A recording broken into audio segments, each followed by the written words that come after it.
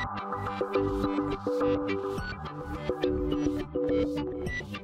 and welcome to my playhouse. And today we're in the data center, not because we have to, but because it's nice and quiet out here. Power prices has gone through the roof here in Denmark, and I think parts of Europe as well. And therefore I've been shutting down a lot of stuff because even though I don't run very much when I'm not doing videos about it, well, I was running a little bit more than my wallet thought was a good idea. So I thought that I should, wanted to talk about how to reduce your power costs if you still want to play around with data center and server and stuff. You can of course buy a very small server consumer, something like a tiny Lenovo machine here and make it into a server. But there are also possibilities to lower the power usage of power hungry data center equipment like this. And yeah, I don't have all the answers for this, so I would very much encourage you to write in the comments what you have done to try and save power in these so difficult times where it has gone through the roof. We had power prices just under $1 per kilowatt hours when it was worse. At that point it's no fun no more. So I went around the house and I unplugged stuff that this charger is not charging anything right now, so unplug. But we IT nerds, we have some stuff that we really want to have powered 24/7. And 24/7 is kind of where it hurts.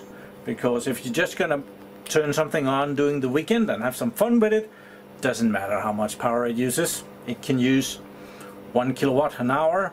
Well, you're having fun, hopefully. So $1 an hour. Well, you don't get much fun for $1 an hour anywhere.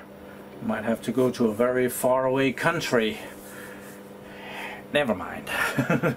Well, so my setup here, I have actually already been a little bit cheap when I've been connecting 24/7 equipment. So I don't have a whole lot that I need to run. I have my 24/7 server, which is currently the newest server that I have.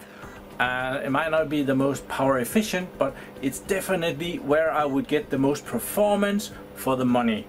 And that is a good example. You might have something you need to run, then make sure that it can do what it has to do and then some. Don't run some old power hungry equipment if you have better stuff available. Make sure that it's the best stuff that is doing the 24/7 work. So I could put on 50 more virtual machines on this server if I wanted to. I don't need to. I don't have 50 more virtual machines that I need to run. So this is running more or less idle, so the processors can go down in speed. I could probably take one of the processors out, but then it becomes a hassle, and I also need to make sure that there are no PCI ports on that processor, etc. But I did also put in very big memory blocks instead of filling it up with small memory blocks.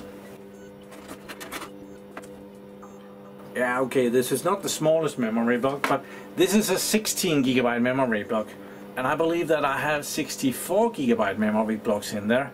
And so for each of those memory blocks that I have in there, I would need 4 of these. So for a rule of thumb, I would expect these to use about 5 watts each. So instead of, and it doesn't matter if it's an 8 gigabyte or a 256 gigabytes, they use roughly about the same amount of power.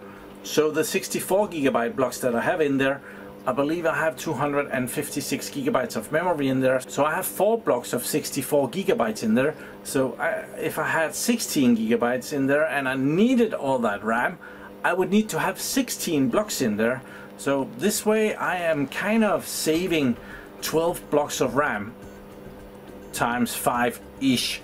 Just a rule of thumb. They can use more, they can use less. So and that's a lot of power, and that's 24/7 power. I'm not entirely sure if the RAM blocks uses that amount of power all the time, or if it's only when it's doing a lot of work.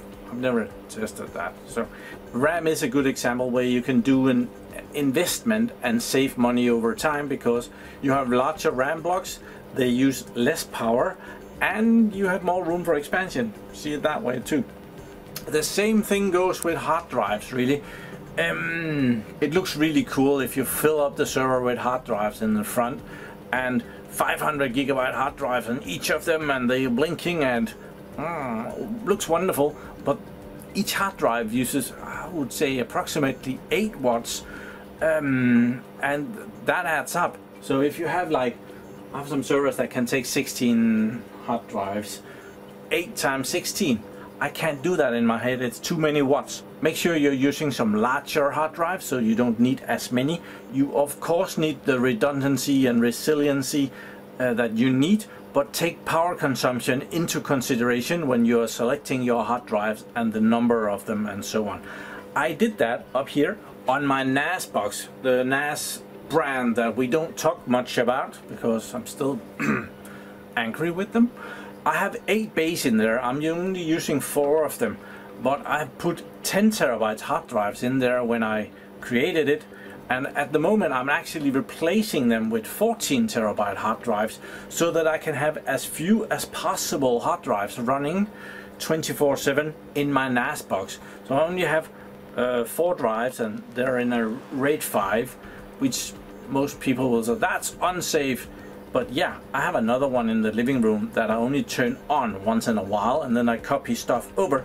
So those 10 terabytes that I'm taking out of here, I'm putting those in the other NAS where they're only running a little bit when I turn it on and copy over my backup.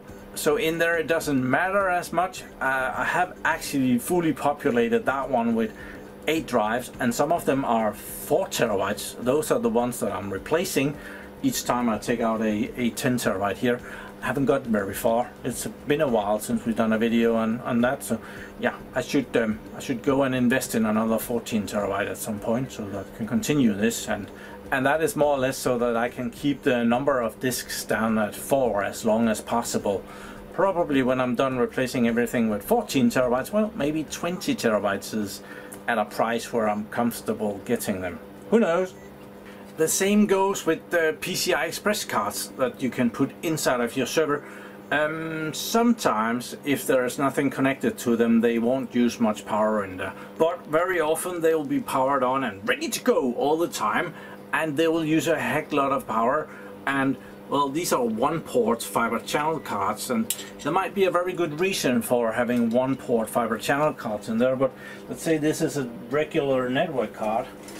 Well, you can get one of these with 4 ports on it, and it doesn't use 4 times as much power as one with 1 port.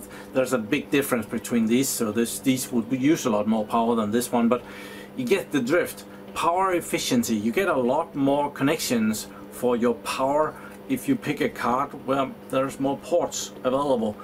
Then again, if you don't need all these ports, it might be a good idea to not have them, because they do use a little bit more power than one with just 1 port or 2 ports. Here are 2 cards. This is 2 ports and this is 4 ports, and yeah, I haven't measured how much power they use. You could be lucky that this one uses less power than this one, but I would expect that the most powerful one with the 4 ports will use a little bit more than this one with 2 ports. But well, this one might be 2 generations older than this one, and maybe it's the opposite. So inside the servers there are the CPUs, naturally, and those are some power hungry buggers. You can go and take one CPU out if you have 2 and you don't need to.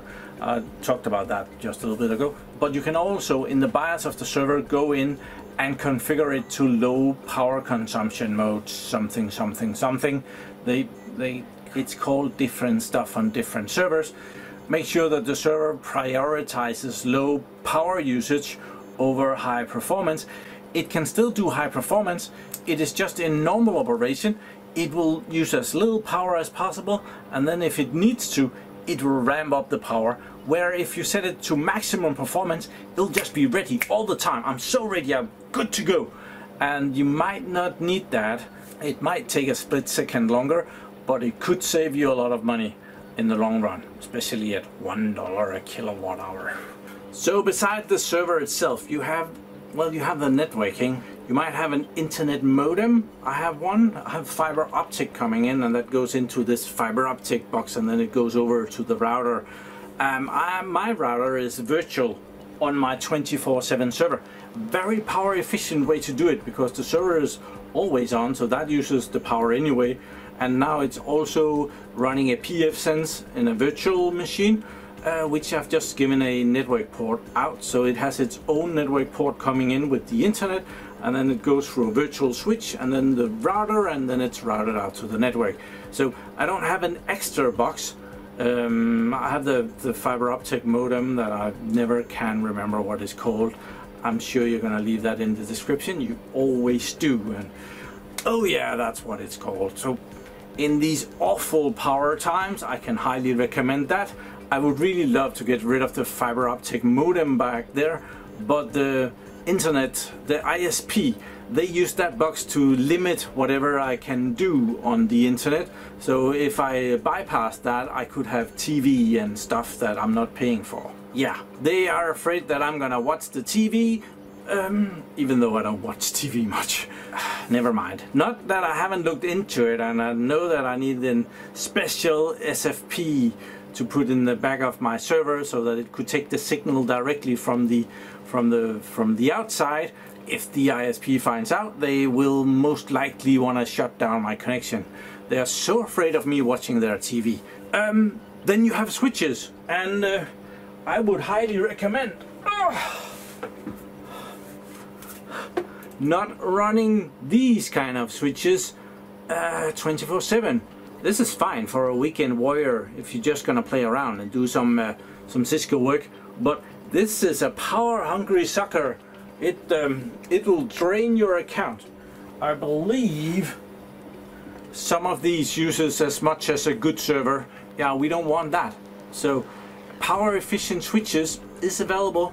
I use Ubiquiti switches myself, and they are actually pretty power efficient. They don't use that much power, and that's very lucky, because that wasn't what I was looking for when I was buying the switches. I wanted the affordable 10G at the time, and then I was just lucky that the switches actually also are pretty limited in the power usage. I have a 16 port 10 gigabit switch back there, and I have a 48 1 gigabit switch with with some 10 gigabit uplink ports. I've done review videos on them. I don't need to remember it. I can just go back and see my video. That's the excuse of having a bad memory. I have actually been thinking about that. I should shut that 48 port switch down and just use the 10 gigabit one, so that I only needed one switch, because they do use power, and it is kind of a lot of power. I believe it's on the good side of 40 watts that a switch like that uses. Correct me if I'm wrong, I might be. So yeah, that could be something that I could do in the future. Bypass one of the switches and have that one off, and then when I need to do something where I need some additional ports, I could just go and turn it on, and then I could run the switch while I'm running or doing video work on something that needs additional ports, and then when I'm done I could just shut that off, and that would actually be quite fine. I'll put this back on the shelf. It's for sale if you have the money for the power for it. Server CPUs that are low power is actually also available. For the Model 2 and 3 of the Lenovo X3650, Model 2 and 3, there is the L series available, and they are for low power. So they are way more efficient with the power usage. So they're way more efficient with the power usage than the other processors. They're also not as fast as the fastest of the other processors, but in everyday operation they use a lot less power, and it's only at the very high end that they kind of lose out a little bit. The frequency is typically a bit lower. You lose some max performance there, but you gain some value in your wallet. Yeah. All these high-end enterprise servers, they usually have two power supplies in the back, and there you can also save a bit of power if you're not running anything that is really that important that you can't handle losing the server if a power supply fails, which is normally why you would have two power supplies. It will be the power supply failure that you want that redundancy and resiliency for. And admit it, power supplies, they don't die every day. So you can power the server with just one power supply, and the extra power supply, I believe you save another 40 watts. A newer system, I would expect a little bit less. Older system, yeah, 40 watts just for having a power supply and standby would be pretty normal. So here in Denmark you can pay the power at a specific rate, or you can pay the actual price of it. And we have this app. If it sees me, it won't focus on this. Electricity prices here, and at the moment it's actually the cheapest that it has been for quite a while. It's down at 2 kroners. Oh, this is, oh, that is now while I'm filming, so that's really low. But you can see the red prices. As soon as we hit evening here, it goes into the red, and now it's 5 kroners, and well, about 7 kroners is $1, so it's not as high as it has been. And they predict the future here, what the prices are going to be. So at the moment it's not that bad, but usually the power itself is a few cents. So here is the lowest, the average, and the highest, and down here we get there is the electricity itself, then there's the transport of it, and then there is taxes. So yeah, we pay a lot of taxes for our electricity.